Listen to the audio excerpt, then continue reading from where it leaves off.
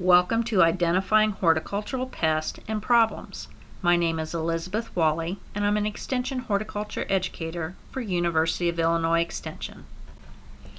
This presentation is designed to offer visual aids for identifying common and sometimes not so common pests of garden plants. An example of a common garden pest is the tomato hornworm. Maybe not so common are the white cigar-shaped structures you see in the left picture. These are actually the pupae of a beneficial parasitic wasp. Sometimes we see signs of an insect pest before we see the insect itself. This peach was brought in for diagnosis and was later confirmed to be the result of terrapin scale feeding. Terrapin scale are sap-feeding insects that are usually located in the upper branches of fruit trees. As terrapin scale feed, they excrete a liquid, sugary substance called honeydew that rains down on all surfaces below. This sugary substance is perfect for secondary fungal growth, which results in the blackened color of the fruit. Terrapin scale are not as common on fruit trees as San Jose scale. San Jose scale are also a pest on both stone fruit and pome fruit. They are easily detected against the unripe or yellow skin of an apple, whereas more difficult to detect against the red skin of an apple. San Jose scale on the wood in large enough numbers will give the tree a whitish to a ghostly appearance. Remember, a sticky residue is evidence of a sap-feeding insect.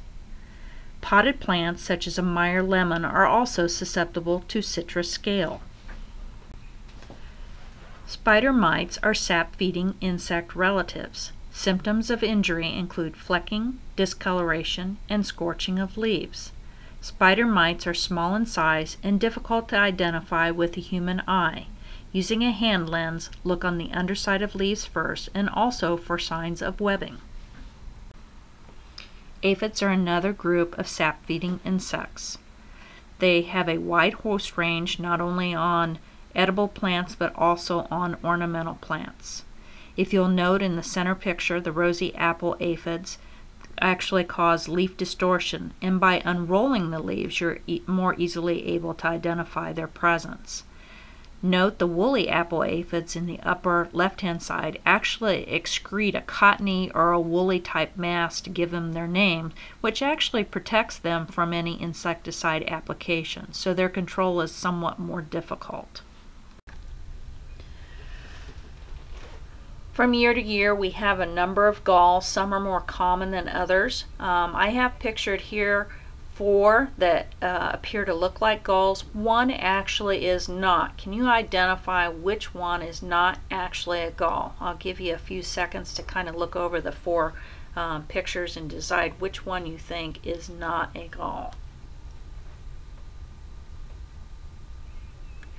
Now I've put up the labels here so you can see that in the lower right hand corner the magnolia picture is actually its fruiting structure. But someone who has not seen a magnolia fruit before might become concerned thinking that they have some form of gall in their magnolia. Let me reassure you that this actually is its fruiting structure and is not a gall. The other 3 pictures though are in fact galls and have been are the cause of an insect that has attacked the plant. Some of these we see irregularly, meaning we don't see them year in and year out, and others we see on a more regular. And so I have some of the more uncommon ones are the grape filbert gall and the walnut leaf petiole gall.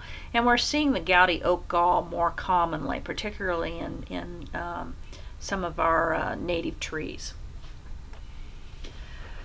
Continuing on with galls, I want to show some pictures of or point out that galls are caused by not only insects, which I have pictured here. I have the gouty oak gall that's caused by a wasp. Again, the grape filbert gall formed by a midge. The gouty vein gall on maple is caused by a midge as well. And we have the walnut leaf petiole gall and the aphid mite gall on raspberry are both mites. But we also have galls that are caused by bacteriums as shown here on crown gall on grape and crown gall on dahlia. We also have galls that are from infection of a fungal pathogen. And here I have shown the cedar rust gall that we see usually every spring on our cedar trees. Slime molds are a common occurrence. We usually see this more commonly when new mulch has been laid down, but this is a primitive organism that flows like an amoeba over a lot of vegetation.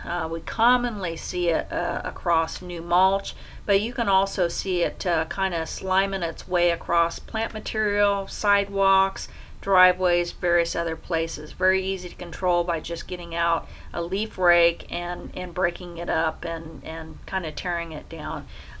They can come in, as you see pictured here, in a number of different colors, but they all somewhat have that appearance of just a pool of slime. They look slimy, but they actually have somewhat of a dry, powdery nature to them. Every year we have unexpected leaf feeders or different pests that we don't see from year to year. In 2012 we had a lot of reports of the Genista broom moth on Baptisia. We usually think of this as an insect pest of both Baptisia and crepe myrtle, but we do not see it every year. 2012 was a year for southern Illinois gardeners to have this insect pest in their Baptisia. You can see in the upper left hand a plant that has not been affected, and in the lower center picture you can see a Baptisia fronting a crepe myrtle that has been totally defoliated. Interestingly, this is an insect that we think of as preferring crepe myrtle, but in the lower picture it was actually the Baptisia that was totally defoliated. Rust diseases are common year to year and on specific plants. Orange rust on blackberry, again, very specific to varieties. Some blackberries have better resistance than other. Navajo is an example of a blackberry that is very susceptible to orange rust.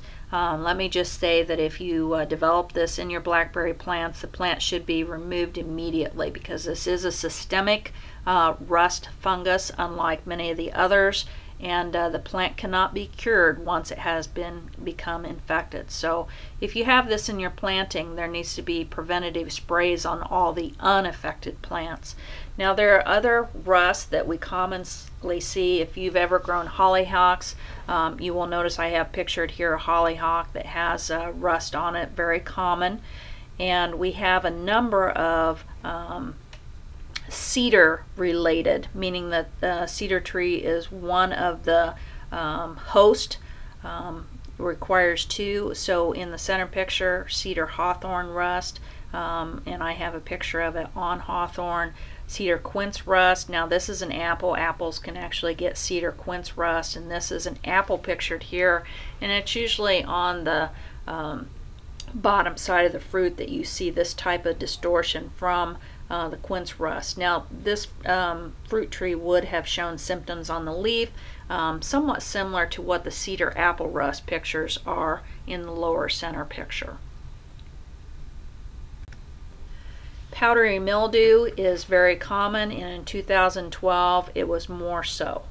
We had very good conditions for the development of powdery mildew, so we saw it beyond what we normally see it on. It's very common to see it on zinnias, on monardas, and we also saw it on peaches. In the upper left hand you can see a small fruit that has a white spot on it. That is powdery mildew.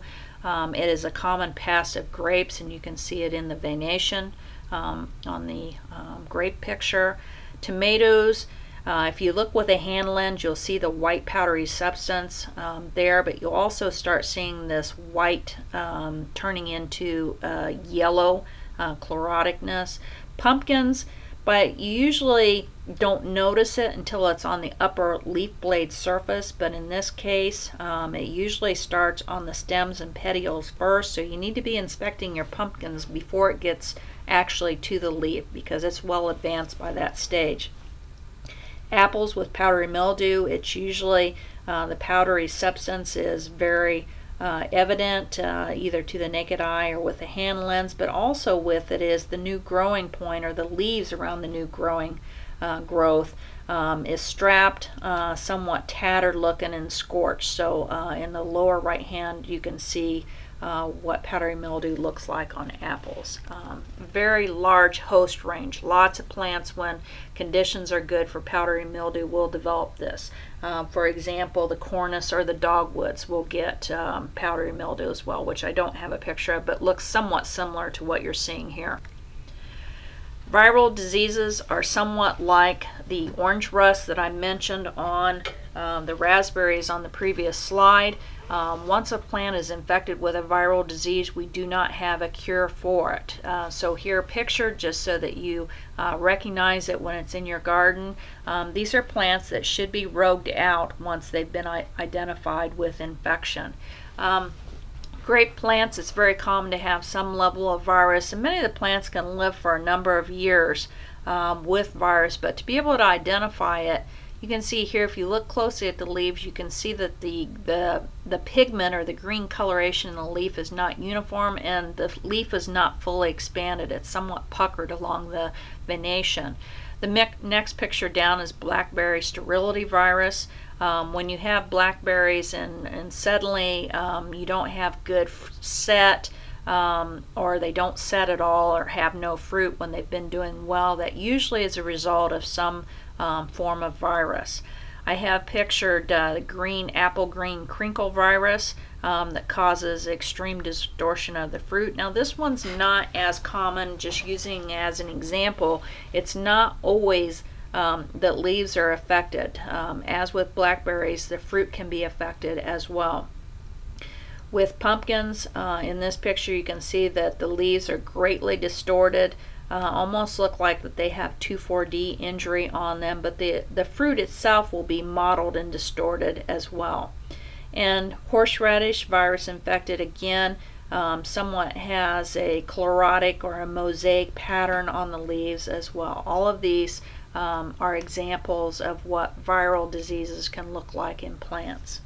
Sometimes, which I don't have here, is that you'll see a plant that looks very bushy, stunted, meaning that the inner nodes are very compacted, and it almost looks like a broom on the plant. And again, that's usually a general sign that there's some sort of viral infection. It can be caused by other things, but again, that's something that should be considered when you see unusual growth patterns like that. An insect pest that we see more commonly on certain plants is pictured here. Quite common to see leaf miners on hollyhock, and you can see the rust in combination with the leaf miner. So plants do not always have just one pest. Sometimes there can be multiple problems all at once. In the lower problem, if you've ever grown columbine, almost always it has somewhat of a variegated nature to it, which it's not actually variegation. This is a result of leaf miner on there. So you can kind of see where they've just kind of crawled all over between the upper and lower leaf surfaces, and the insect is actually feeding inside there, damaging the leaf. Every year I get calls on people, particularly if they have pecan trees. They report that there are just hundreds of twigs laying on the grass. You know, it's like all the tips of the branches have dropped off. Well, my first thought is that they have a twig girdler or a twig pruner. And I have pictured here, I was walking in a pecan nursery and looked up and happened to see one of these twig tips that had not fallen yet as a result of one of the twig girdlers.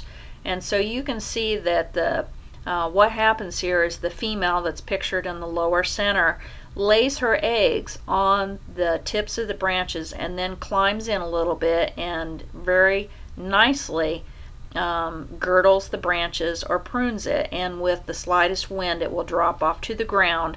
And remember, the eggs are on the twig and they drop to the ground, so they complete their life cycle then from that stage. So if you are picking up an awful lot of small twig ends, look at the end and see if it looks like it has been precision cut. Some of these girdlers and pruners will make straight cuts.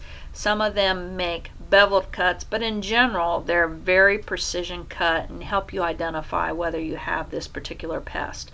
That will, if it has a ragged end, that's usually just result of natural wind breakage. Sapsuckers and other woodpeckers can be a problem with trees. An example of a sapsucker, they not only will they feed on any insects that are feeding underneath the bark, but they also feed on the cambial layer of the tree itself. So a small amount of feeding, usually the tree can heal itself from that, and that's an example in the lower left-hand picture. There you can see 2 or 3 holes, and if you could get a better angle, which I did, I took the picture, you can see that the tree is actually healed from this already. So that's a minor feeding from sapsucker. But if you look in the upper left hand, now this is pretty significant feeding and actually can reduce the vigor of a tree if the sapsuckers continue to feed at this level on a tree. So this one must, for whatever reason, taste particularly good. Now really there's not a whole lot of control when you're talking about birds, other than to wrap something like hardware cloth or burlap around the area that they seem to want to feed in, to actually physically prevent them from getting to the tree. Now when you grow certain crops or other certain ornamental plants, it's probably best to identify what are the really common pests of these. Now when we're talking about asparagus, you can almost assume that you're going to have asparagus beetle come in at some point. Now in the lower right hand picture, you can see the orange or somewhat orange red adult with black striping on it, and what those little black threads on the asparagus are actually the eggs. Now if you look at the video that I took of an actual larva, you can see that the larva is not only feeding there, but it's also somewhat crawling around the eggs, so you can get somewhat of a scale of the larva to the eggs to the adults here. Now if you don't have a whole lot, the adults and the larva can easily be picked off, and the eggs usually in general rub off or rinse off fairly easily. So if you're organic, you can just do it, manage it by hand, but there are, just so you know, some insecticide options as well. In 2012, peonies really had a problem with botrytis. Now this is a problem that we see to some extent, usually year to year, but in 2012 we saw it more heavily than others, and you can see that this is on the leaves. The plants seem to be doing well, but the leaves are just the appearance of them is not as nice as we'd like to see because of the fungal pathogen, and you can see that it turns out to be blackened spots throughout the leaf canopy on this. Again, this is something that unless you have heavy infestations, usually removal as soon as the plants start to decline, instead of letting it stay out for the whole entire season, is a good option. There are fungicide options available. They usually need to be done early in the season if you're going to use them. Iris also in 2012 showed an elevated level of the fungal leaf spots that are on the leaf blades themselves. For the most part, there are fungicide applications that can be done if there's a heavy infestation. That usually needs to start when the plants are fairly early in the season. Just a reminder that anytime that you're removing affected leaf material, this is not material that you should be putting in your compost pile. This is something that should be either burned or buried, and if you don't have either of those options, then those need to be removed from site so that they are not a source for reinfection the next year. I'm using grapes here as an example of a crop that has numerous pests associated with it. Here you will see that I'm showing 3 of the more common diseases, and those would be the anthracnose, the phomopsis, and the black rot. With the black rot, you'll be able to identify it with the orange spots on the leaves, and the fruit will actually start to rot and blacken and turn into mummies on the vine. With anthracnose, you see pitting on the new wood, and the fruit will develop kind of a bird eye. That means a grayish lesion with a dark margin around the edge to give it kind of that eyeball look to it. And then phomopsis is somewhat of a scarring on the wood and puckering and zippering of the leaves. And it will also, if left unattended, will cause some rotting of the fruit cluster as well. The leaf phase phylloxera is a galling. It is an insect pest that feeds not only in the upper part but also on the roots of the plant too, but the leaf phase is actually a gall on the leaves as shown here. Moving on with certain plants that we just know are going to have problems. I started off with grapes, and this is a less serious in terms of the fitness of the plant, but in terms of visual appearance can be fairly devastating, somewhat like getting anthracnose on sycamore. Without control, certain plants can just, in our climate, can look ugly year to year to year.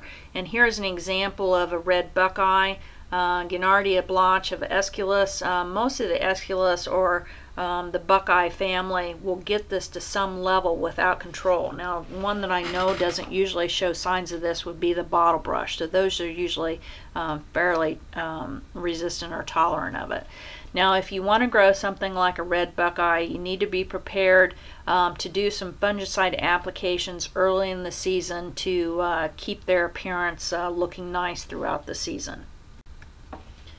There are certain plants that are just challenging to grow, and this is the example that I want to give you, and this is canker and dieback of Cornus, and in this case particularly the red and yellow twig.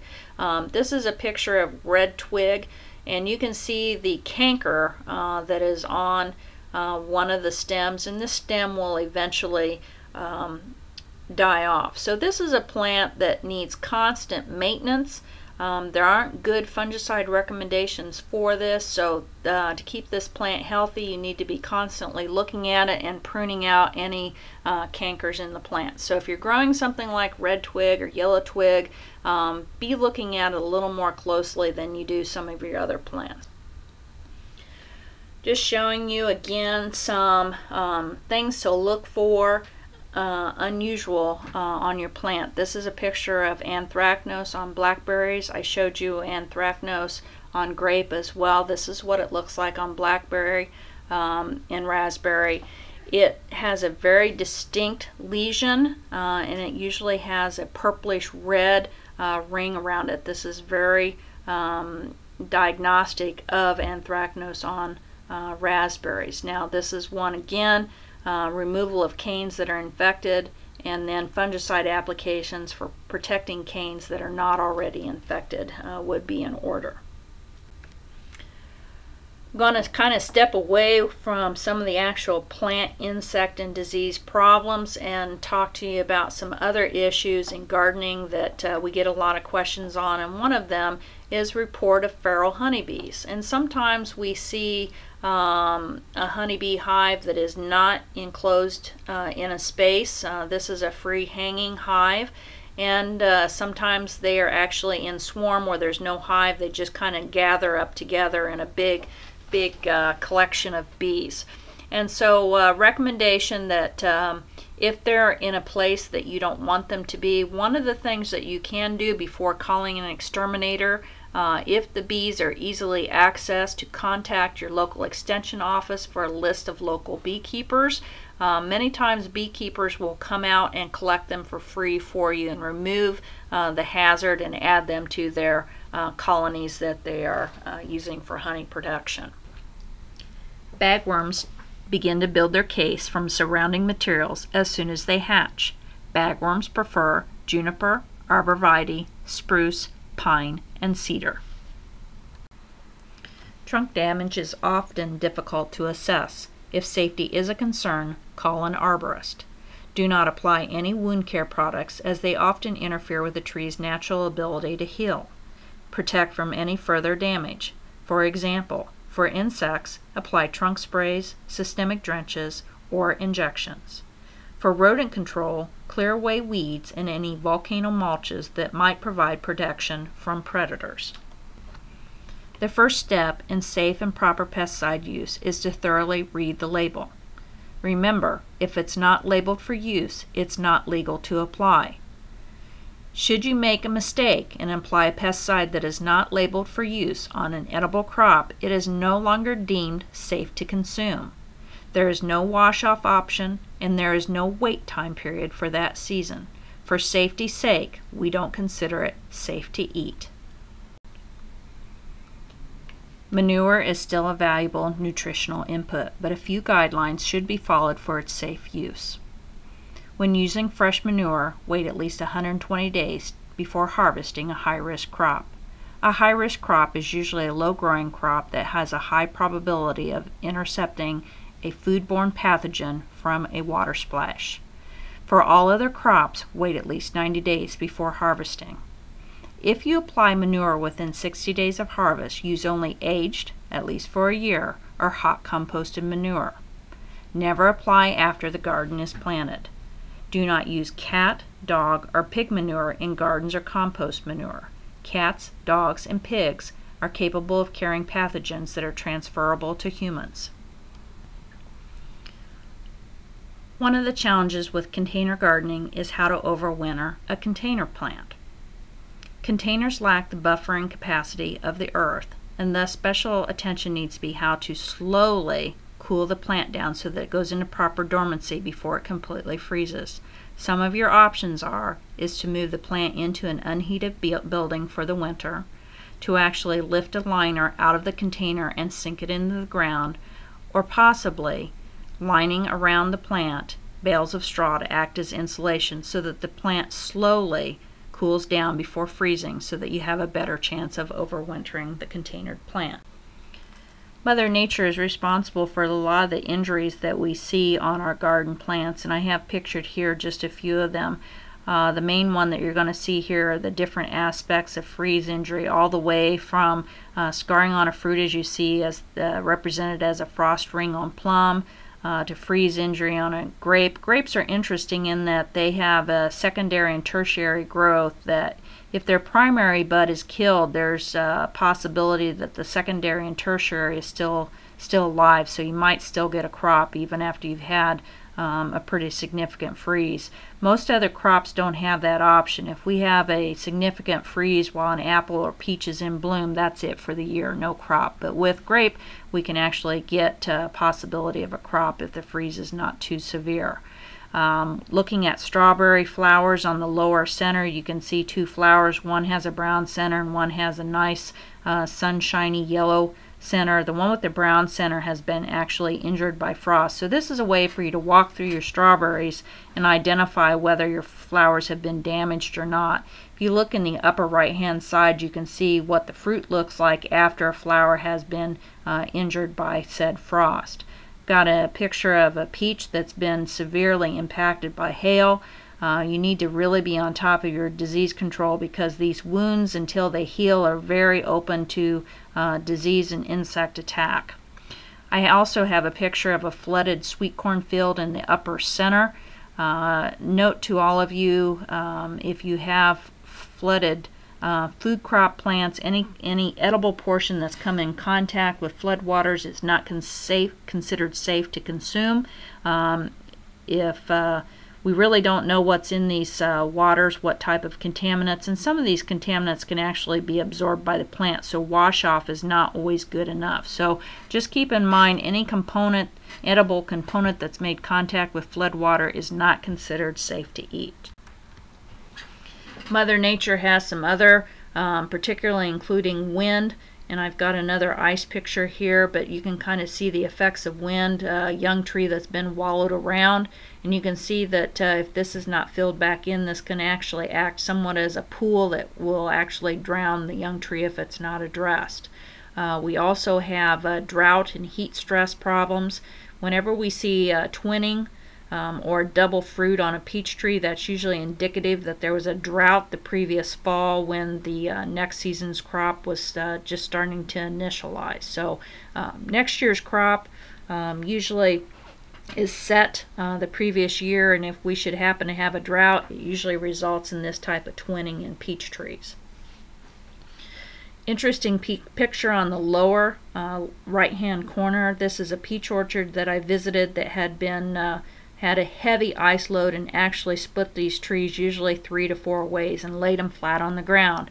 The orchardist or the owner sent his crew out and pushed them back together and lag bolted them, and the trees are healing nicely and actually set a crop that same year and have continued to thrive and set crops. So if you act quickly, sometimes a tree can be saved, and as you see in the lower center, that tree's completely been broken off. There's nothing that can be done for that one. That one's been snapped off in the wind.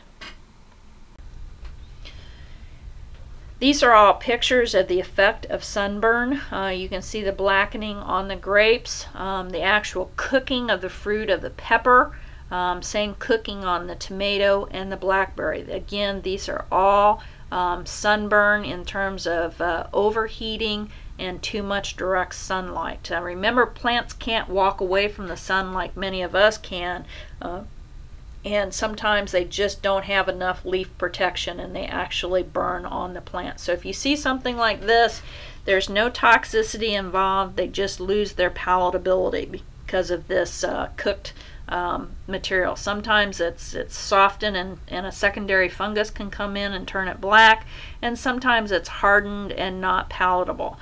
In the lower left hand, you can see an apple that has an actual sunburn on it, and that area will not have as good a post-harvest shelf life as a fruit that does not have sunburn. Nutritional problems can often look like disease. In this case, we have a calcium deficiency on pepper, tomato, and apple. Calcium deficiency on pepper and tomato is called blossom end rot, and on apple it's called cork. I also have a picture of iron deficiency that was actually induced because of the pH being too high. So on the blueberry, we can actually address the iron deficiency, but if we don't address the pH problem, the iron deficiency will just continually be a problem. So keep in mind, it's not always disease. Sometimes it is a nutritional disorder that needs to be addressed. Hopefully this series of images will aid you in identifying any current or future problems in your garden. This has been Elizabeth Wally, University of Illinois Extension.